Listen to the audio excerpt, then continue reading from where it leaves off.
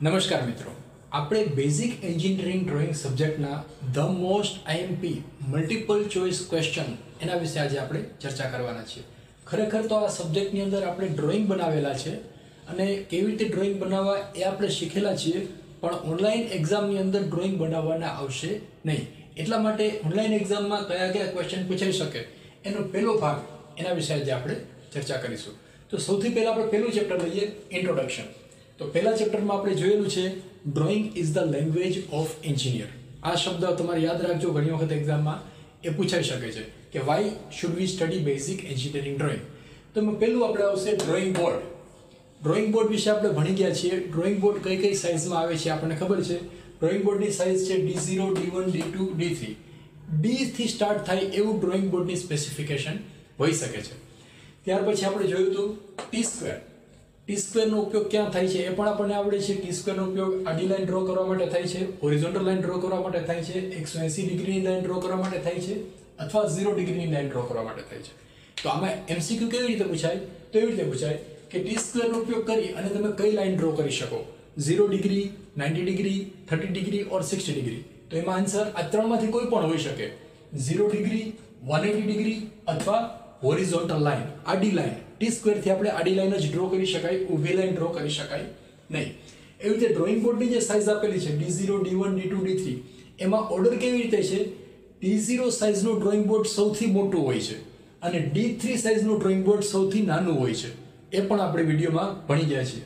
ખાસ તમને અત્યારે આપણે જ્યાં જોઈએ છીએ એ બધું જ બીજું એક વિડીયોમાં પણ આપણે જોયું હતું, ઇન્ટ્રોડક્શન વાળું. એની અંદર બધા ફોટોગ્રાફ આપેલા છે, એનિમેશન આપેલા છે. જ્યાં લેક્ચર પૂરું થાય ત્યારે નીચે એક લિસ્ટ આવશે અહીંયા સાઈડમાં. એ લિસ્ટમાં પણ તમે જોઈ શકશો.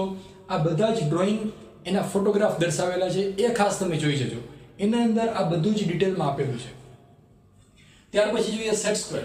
તો સેટ સ્ક્વેર બે ટાઈપના આવે છે, 45 ડિગ્રી વાળો અને 30-60 ડિગ્રી વાળો. તો આ સેટ સ્ક્વેરનો ઉપયોગ ક્યાં થાય છે? એના ઉપરથી MCQ કેવી રીતે પૂછાય કે સેટ સ્ક્વેરથી તમે કયો એંગલ ડ્રો કરી શકીએ?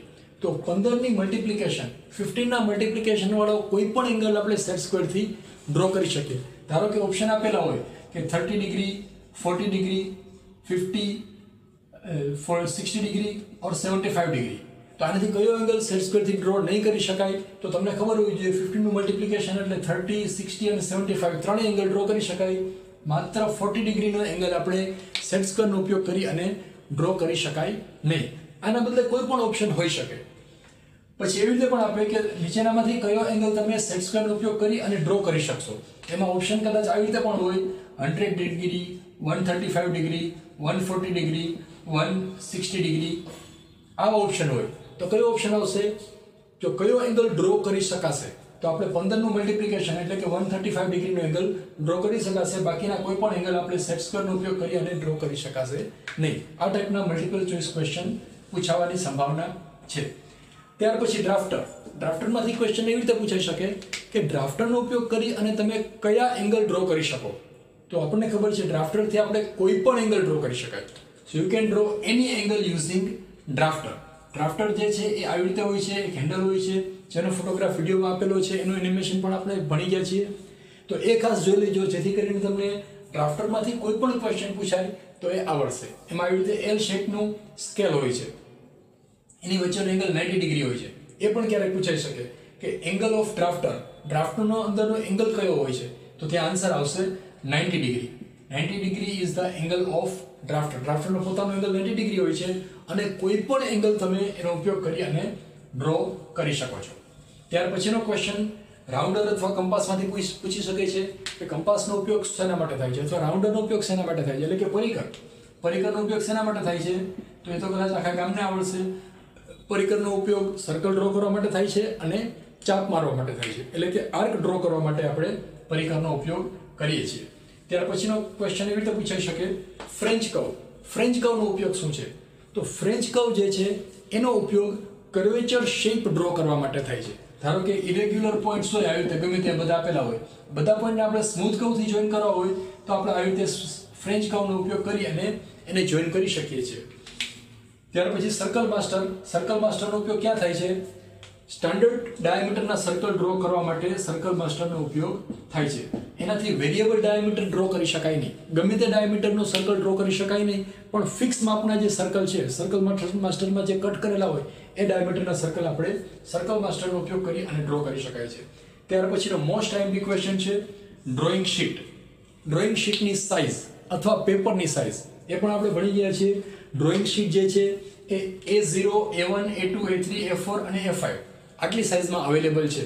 તો તમને ખબર હોવી જોઈએ A0 સાઇઝની ડ્રોઈંગ શીટ સૌથી મોટી હોય છે અને A4 અને A5 સૌથી નાના હોય છે. તો કેવી રીતે યાદ રાખવાનું? તો આપણે આવી રીતે એની ફિગર ડ્રો કરેલી છે કે A0 સાઇઝની ડ્રોઈંગ બોર્ડ જે ડ્રોઈંગ શીટ આવે છે એ ખૂબ જ મોટી હોય છે, બરાબર. અને એના સાઇઝ જે છે આપણે યાદ રાખવાની જરૂર નથી, ખાલી તમને રેશિયો યાદ હોવો જોઈએ. એની લંબાઈ અને પહોળાઈનો ગુણાકાર કરીએ, ધારો કે પહોળાઈ x છે અને લંબાઈ y છે, તો y નું બેનું મલ્ટીપ્લિકેશન √2 થાય. xy √2 અને xy બેનું મલ્ટીપ્લિકેશન 1 સ્ક્વેર મીટર થાય અને બેનું રેશિયો √2 થાય. x/y √2 અને બેનું મલ્ટીપ્લિકેશન કરો તો 1 સ્ક્વેર મીટર થશે. આ x આવશે, આ y આવશે. ગમે તે લઈ શકાય, તો અહીંયા y/x બરાબર √2 લખવું પડે, કોઈ પણ લખી શકાય. એટલે કે આ બેનો ગુણાકાર કરો તો એનો એરિયા જે છે 1 સ્ક્વેર મીટર થાય અને એ બેનો ભાગાકાર √2 થાય. આ IS સ્ટાન્ડર્ડ પ્રમાણેનું ડાયમેન્શન છે. એટલે A0 સાઇઝ જે છે એનું 1 સ્ક્વેર મીટર થાય. હવે આપણે A0 કરતાં નાની સાઇઝ એટલે કે A1 સાઇઝ જોતી હોય તો શું કરાય? આ A0 સાઇઝની જે ડ્રોઈંગ શીટ છે એના બે ભાગ કરી નાખો, એથી કટકા કરી નાખો. તો આ જે ભાગ વધે એ થઈ ગયું A1 સાઇઝ. હવે A1 માંથી આપણે નાનું જોઈતું હોય, A2 સાઇઝ જોઈતું હોય તો શું કરવાનું? આ A1 છે એના બે ભાગ કરી નાખો એટલે A2 મળશે.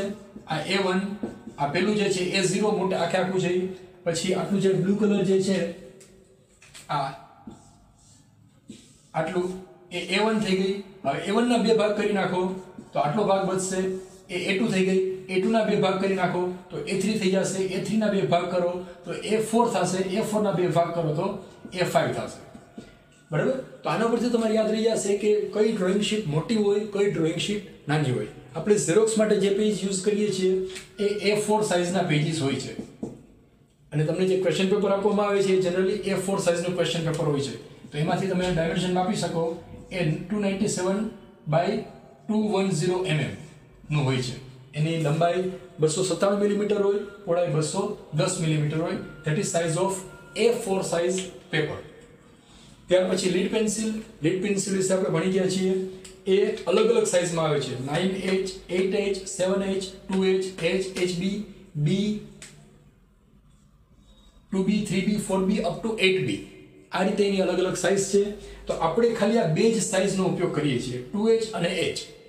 HB એટલે થોડી ડાર્ક હશે, B એટલે એના કરતાં વધારે ડાર્ક હશે, 2B, 3B આમ જેમ આગળ વધતા જાઓ એમ ડાર્કનેસ વધતી જશે, લીડની સોફ્ટનેસ વધતી જશે. એકદમ સોફ્ટ લીડ હોય છે. અને આ બાજુ જાય તો એની હાર્ડનેસ વધતી જશે. 3H, 4H, 9H ની લીડ એકદમ હાર્ડ હોય છે. એટલે એનાથી જો તમે ડ્રોઈંગ બનાવો ને તો એકદમ આછું બનશે. આપણે કઈ યુઝ કરીએ છીએ? ઓનલી 2H અને H. HB યુઝ નથી કરવાની, B યુઝ નથી કરવાની, કારણ કે એકદમ ડાર્ક હોય છે. એની અંદર કાર્બનનું પ્રમાણ વધારે હોય છે, એ વધારે બ્લેક હોય છે. એટલે આમાંથી પણ ઘણા બધા ક્વેશ્ચન પૂછાઈ શકે.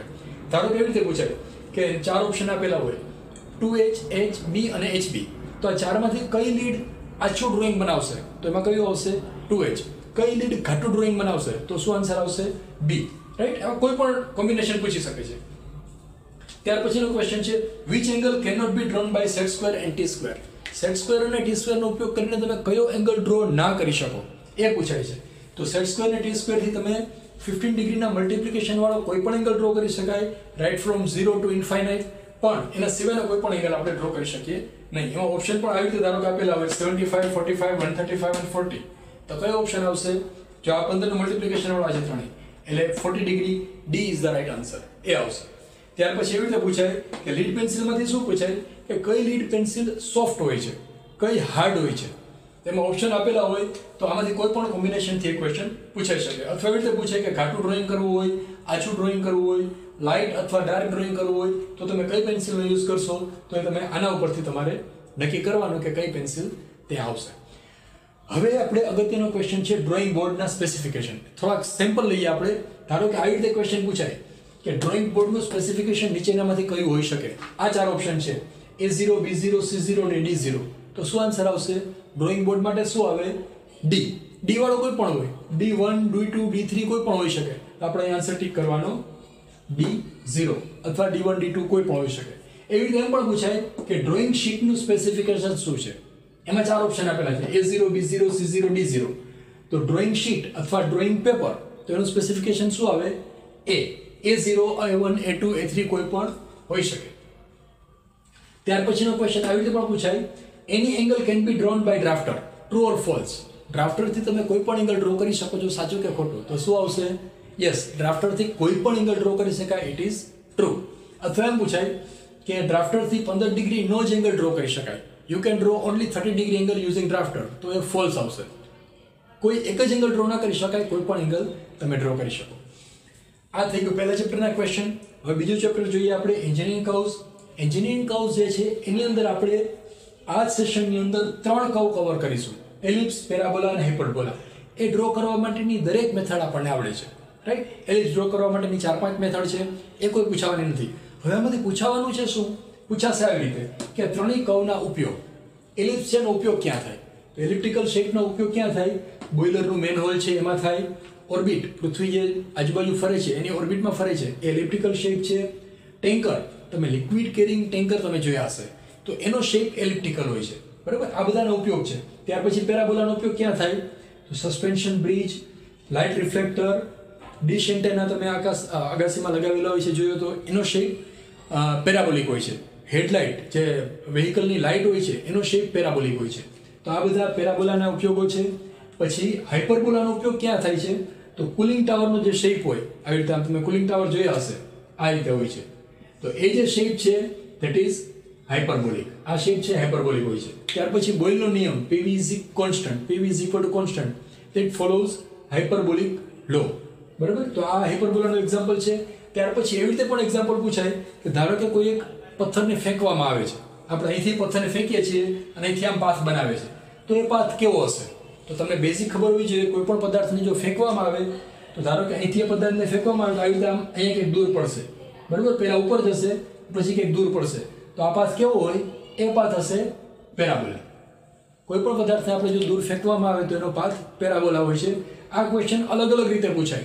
એવી રીતે પૂછે કે ક્રિકેટમાં એક બોલર દડાને ફેંકે છે, એક જગ્યાએથી ફેંકે છે બીજી જગ્યાએ પહોંચે છે, તો એનો પાથ કેવો હશે? તો દડાનો પાથ સીધો નહીં હોય, એ પેરાબોલિક હશે, રાઈટ? એનો આન્સર આવશે. હાઇપરબોલા, હાઇપરબોલામાં કઈ રીતે ક્વેશ્ચન પૂછાય, એના ઉપયોગો ક્યાં થાય છે એ. અને હા, હવે મોસ્ટ આઈએમપી ક્વેશ્ચન, એન્જિનિયરિંગ કર્વ્સમાંથી જે સાયક્લોઇડલ કર્વ છે, કોનિક કર્વ છે, એમાંથી મોસ્ટ આઈએમપી ક્વેશ્ચન એસેન્ટ્રિસિટી. એસેન્ટ્રિસિટીનો ક્વેશ્ચન 100% બીઈડીની એક્ઝામમાં હશે. હવે કયો હશે એ હું તમને સમજાવું કે કયા કયા હોઈ શકે. પહેલું, એસેન્ટ્રિસિટીની ડેફિનેશન શું છે એ આપણે ડાયરેક્ટ્રિક્સ મેથડમાં ભણી ગયા. એસેન્ટ્રિસિટીની ડેફિનેશન એ છે, it's a ratio of distance between moving point two fix point and distance between moving point two fix line. આ બેનો રેશિયો જે છે એને કહેવાય એસેન્ટ્રિસિટી. એમાં ફિક્સ પોઈન્ટ છે એને ફોકસ કહેવાય અને ફિક્સ લાઇન છે એને કહેવાય ડાયરેક્ટ્રિક્સ. એટલે એવું કહી શકાય કે જે મૂવિંગ પોઈન્ટ છે ત્યાંથી ફોકસ વચ્ચેનું અંતર, એના છેદમાં મૂવિંગ પોઈન્ટથી ડાયરેક્ટ્રિક્સ વચ્ચેનું અંતર, આ બેનો રેશિયો એને કહેવાય એસેન્ટ્રિસિટી. આ ડેફિનેશન તમારે ગોખવાની નથી, તમારે ખાલી આટલું યાદ રાખવાનું છે, પોઈન્ટ અપોન લાઇન, બરાબર? બાકીનું બધું સેમ છે. ઉપર પોઈન્ટ આવે, નીચે લાઇન આવે, that is the definition of એસેન્ટ્રિસિટી. તો આ રીતે યાદ રાખવાનું. અથવા ફોકસ અપોન ડાયરેક્ટ્રિક્સ, ડાયરેક્ટ્રિક્સ એટલે લાઇન અને ફોકસ એટલે પોઈન્ટ, બરાબર? ફોકસના છેદમાં ડાયરેક્ટ્રિક્સ આવે, that is definition of એસેન્ટ્રિસિટી. હવેનો most IMP question જે દરેક કોમ્પિટિટિવ એક્ઝામમાં પણ પૂછાય છે કે એસેન્ટ્રિસિટીની વેલ્યુ પરથી તમે કર્વ નક્કી કરી શકો. If એસેન્ટ્રિસિટી is higher than 1 then the curve is hyperbola. If eccentricity is equal to 1 the curve is parabola, and if eccentricity is less than 1 then the curve is ellipse. એટલે કે તમને આમાંથી કઈ રીતે ક્વેશ્ચન પૂછાય? જો આ રીતે ધારો કેવી રીતે પૂછાય કે eccentricity of a curve is 2/3, name the curve. આ કર્વનું નામ આપો, તો શું નામ આવશે એનું? eccentricity 2/3 છે એટલે લેસ ધેન 1 છે, તો શું આવશે? એલિપ્સ. આ કર્વ જે છે એ એલિપ્સ હશે. ધારો કેવી રીતે પૂછાય કે પેરાબોલાની એસેન્ટ્રિસિટી કેટલી હોય, એમાં ઓપ્શન આપેલા હોય 0, 1, 1/2, 2, તો કયો આન્સર આવશે? પેરાબોલા છે એટલે 1 આવશે. અથવા એવી રીતે પૂછાય હાઇપરબોલાની એસેન્ટ્રિસિટી કેટલી હોય? એમાં ચાર ઓપ્શન આપેલા હોય 0 1 1/2 2. તો તમે જનરલી શું કરો, આ 1/2 કે 1 જ લો. નો, એસેન્ટ્રિસિટી of hyperbola is always higher than 1. તો કયો ઓપ્શન આવશે? 2. 2 આવે, અથવા તો 3/2 હોઈ શકે, અથવા 5/2, કોઈ પણ વેલ્યુ હોઈ શકે, but it is always higher than 1. Hyperbola means higher than 1. આટલું યાદ રાખો. Parabola is equal to 1. Parabola હોય તો 1 આવે, હાઇપરબોલા હોય તો હાયર ધેન 1 આવે, ઇલિપ્સ હોય તો લેસ ધેન 1 આવે. હજી આને યાદ રાખવું હોય તો બીજી એક મારી પાસે મેથડ છે. આ રીતે આપણે જો ડાયરેક્ટ્રિક્સ મેથડનો ઉપયોગ કરી અને આ ત્રણેય કર્વ ડ્રો કરેલા છે, બરાબર, લગભગ બધા ડ્રો કરેલા છે ટર્મવર્કની અંદર.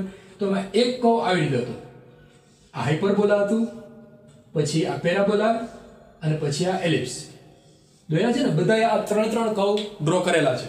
તો એમાં જો આપણે અહીંથી સ્ટાર્ટ કરવાનું, આ કયો કર્વ છે? એલિપ્સ. તો એલિપ્સ એસેન્ટ્રિસિટી લેસ ધેન 1, રાઈટ.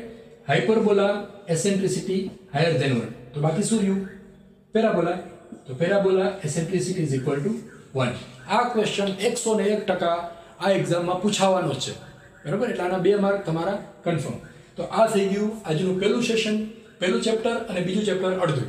આટલું થઈ ગયું. હવે નેક્સ્ટ પાર્ટમાં આપણે બીજું કંઈક જોઈશું. હા, બીજો એક બાબત છે, આ ત્રણેય જે કર્વ છે એને કોનિક કર્વ કહેવાય છે.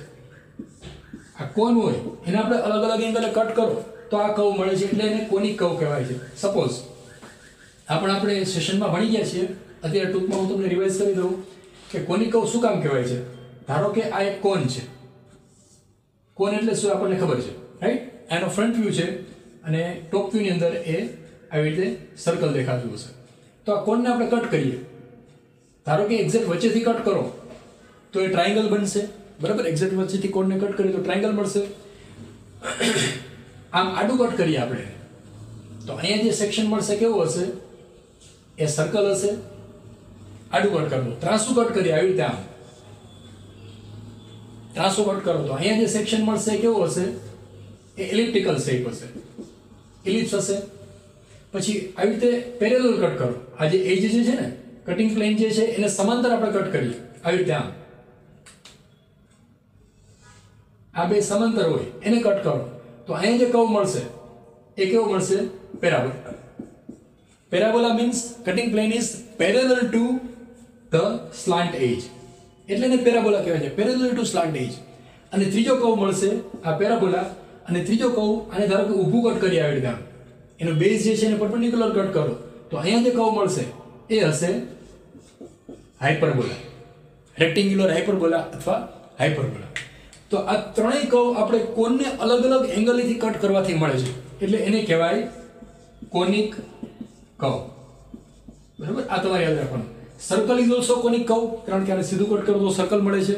તો કુલ 4 કોનિક કર્વ થશે: સર્કલ, એલિપ્સ, પેરાબોલા અને હાઇપરબોલા. તો આ ક્વેશ્ચન પણ એમાંથી કોઈ પણ રીતે પૂછાઈ શકે કે નીચેનામાંથી કોનિક કર્વ કયો છે. એમાંથી 4 ઓપ્શન આપેલા હોય, એલિપ્સ, પેરાબોલા, હાઇપરબોલા અને સાયક્લોઇડ. તો શું આવશે? આ ત્રણેય કોનિક કર્વ આવશે. સાયક્લોઇડ જે છે કોનિક કર્વ નથી. તો મિત્રો, અહીંયા મેં જે બાજુમાં 2 લિંક આપેલી છે એની અંદર આ બધું જ ડિટેલમાં સમજાવેલું છે, ફોટોગ્રાફ એનિમેશન સાથે સમજાવેલું છે. તો એના પ્રમાણે તમે સ્ટડી કરી લેજો. એક્ઝામ માટે wish you all the best. Thank you.